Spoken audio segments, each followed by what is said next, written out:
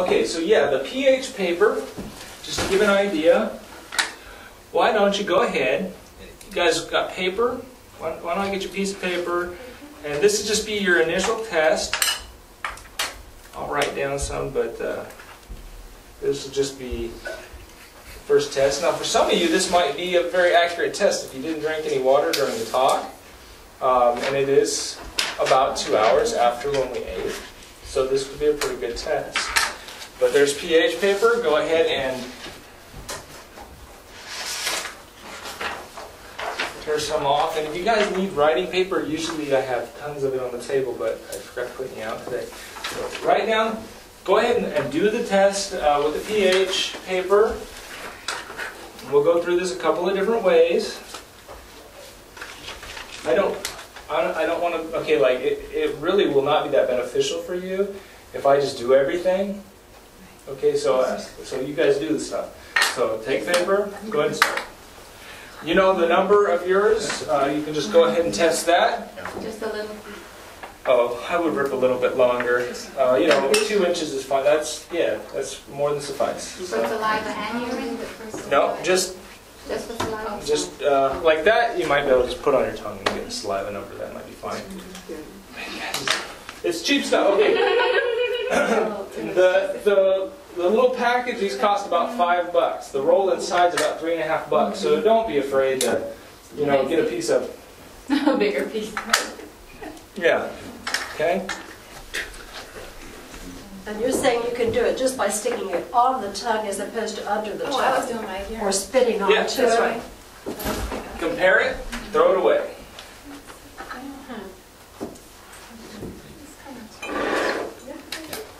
Okay, take it right back out. Because it's like dark. And compare. It's about an 8. Okay, so write down the 8. That's your urine. Maybe you didn't have enough. Should we do our saliva also? Yep. Now we do your You can saliva. put it on the tongue. Don't put it on the tongue? Because it kind of came out spotted, so. Oh. Okay, when you put it on the tongue, what you might be doing is taking some of the color off Okay. with your tongue. And I don't know, is there a chemical in there that's not good for you? Yeah. You got to imagine, I mean, you're turning a piece of paper from, you know, yellow to blue. Do you put it on the roof of your mouth? Is that what you? Well, you just get spit on it. But usually It's there's not a dangerous chemical or anything, but still, I wouldn't put it in my mouth. I get some saliva on my tongue and I spit on it and take it right off. I don't care too much. But see, one of the things is that sometimes you'll take it and you'll hold it on there for a couple of seconds and you'll take the color right off the paper. So you just want to dip it in and take it off. Same thing with the urine. You just want to dip it in and take it out. Let me give you an idea. You just want to dip it in and take it right back out. Okay? Why not let it stay? It'll take the color right off. Maybe I have to. Oh, well, here, let's see. Because I let it This stay. one, okay, let's use this as an example. Is that a number 2? A 2? That looks to me about like a 6/8. It's Let me check with the inside. okay. Still 8. It's about an 8. Doesn't that? 7, 8. Yeah, pretty high. Okay, so 2. What did I just say it was? 6, 8. 6/8. 2 was a 6.8. Now with the Bigger. pH meter, I might need to change batteries in this guy. Did I just take it? Are we about done? You guys can go ahead, but let's wrap it up so we can move forward. I'm just doing pH right now. Just do it. Well, we're gonna go through the test, but in order to move forward, we need to kind of get through it and get going. This is I need distilled water in order to check what this. Is that salt meter, pH meter?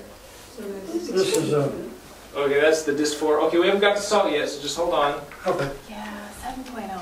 Looks closer to Okay. Looks like 7. Should I check the sugar? Well, just hold on. Okay. All right.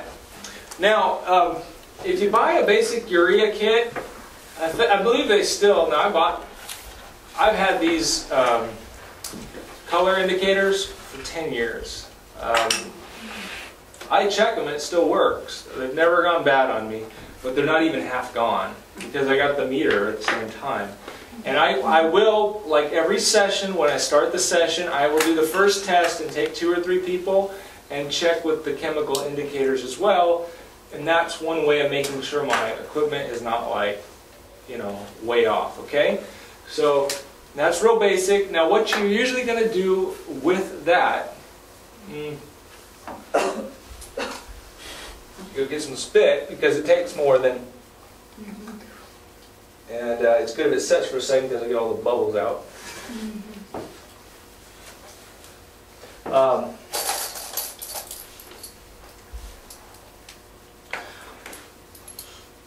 Remind me as soon as we're done, we need to probably throw some of these in the wash because I'm going to have a lot of tests to run.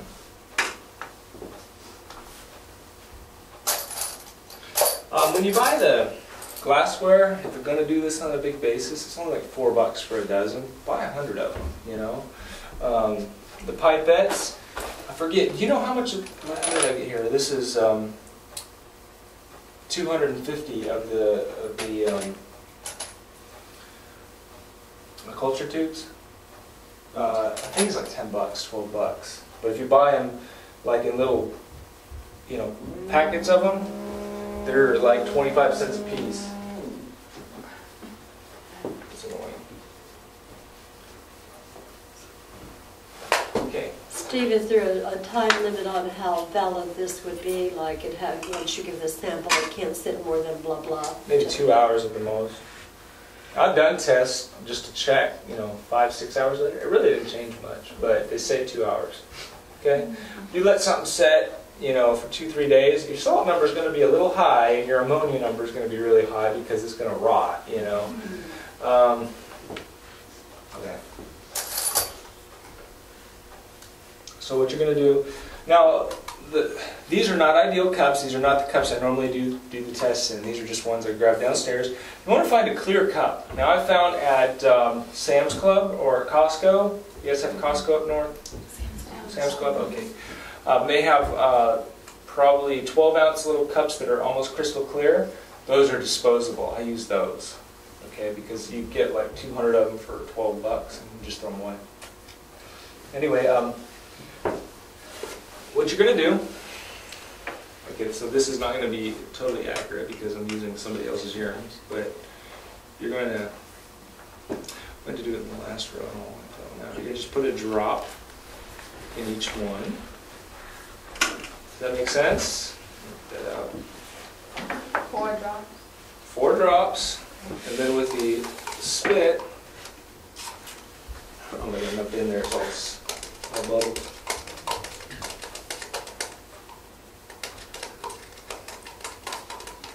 Come on. Is there a significance of a lot of foam on top of the urine? Yeah, there is actually. Dehydration? No, what is that? Do you remember what that is? I haven't seen anybody with foamy urine in a while, but yeah, that means something. I think it's something in the diet, though. I thought somebody told me it was dehydration, the sign of dehydration. Well, I mean, the salt number is going to give you a good dehydration number. There we go. 1 second. 1 drop of each. Okay. Now, let's see. Let's see what this says. I took it out of F. I'm going to put the meter in there first. And F is rating. If the batteries are real fresh, it actually takes a fairly quick reading. 7.9, very alkaline. 7.9. Put it in. I get 2 cups of water. You can do vinegar, water, you know, and so on. You know, vinegar will sterilize. Really? Yeah. But I do 2 waters because since we're doing multiple tests, you know, it gives me 1 wash and then another wash. Okay, so I set a 7.9 for F. Keep a tally of your guys' numbers because I'm not writing everyone's down. You know, just And that was pH? that was pH. And so what I'm going to do, I forget if I have these in order or not. Let me get the little cards.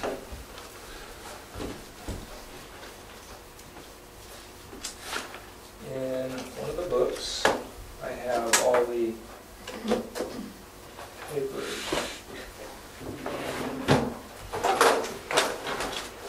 that's embarrassing if I don't have those out. Let's see. I had them set in somewhere because I remember moving them around. Are you recording right now? Oh, there you are, right out in the open. Are you recording? Well, that's embarrassing. Okay, so what we're going to do is we're just going to compare the color chart. Now, we had an indicator that that was a 7-9 anyway, so we really don't need to go through the trouble of the lower pH colors, but we will anyway, just for kicks and giggles, okay? So, each one of the cards, now what happens is you're going to compare and you're going to do this in the process of comparison that you're going to get two colors that end up being the same. And that's going to tell you for sure that that pH is the same. So, higher numbers together, yeah. Phenol red, blue, yeah. Okay, so we had one drop to each one. Saliva and urine. You see that they changed color? Here, I'll tell you what, I'll wash this out. This is the original color. It's kind of a orangish color.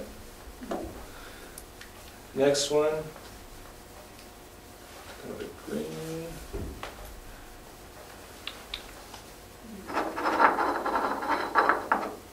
Saliva is thicker in the urine, so. The red. You're still working on pH? Yep. Okay. So in here what we see is its original color and then that it changes. See, like this green turned to blue, this red turned to kind of a hot pink, this green turned to blue. And what will happen is it'll go to the extreme. If it's a lower number, it'll just go to the extreme of that number and then it won't make any sense. Now, we, through a process of elimination, basically could figure out that it's going to be in one of these two because it was already high on the other chart. Now you go through with the color examples and see that this says, okay, you see this? This is probably about an 8, 8.2. Not quite that dark. It's somewhere right in there. Okay. On mine, it says it's 7. I didn't do the other. And then this one maxes out at a 7.6, so it's above a 7.6. There's no duplicity on this high of a range. Okay. But we know that it's that's at a 7.9 and 8, somewhere right there. Okay. And then on the saliva number, 6.8. So there's a little bit of a discrepancy there, but that makes sense. Now, because of the different meters, you really don't need to do that. But I still do it just every now and then. Like I've probably done the color meters maybe 20 times, and I've tested probably this year like 1,000 different tests. But in general, the tape with the meter works? Yeah, I use the tape a lot, but the thing is with the tape is that it's not as accurate. I like the meter, and I just check with the tape when necessary. Like once I've done the initial test, I want to be as accurate on my initial test. My Wednesday test is not really a big deal. The last test that I do while people are here, I want to be as accurate as possible. So, the ones in between I'm not really too concerned about because I do it honestly more just because people want to know.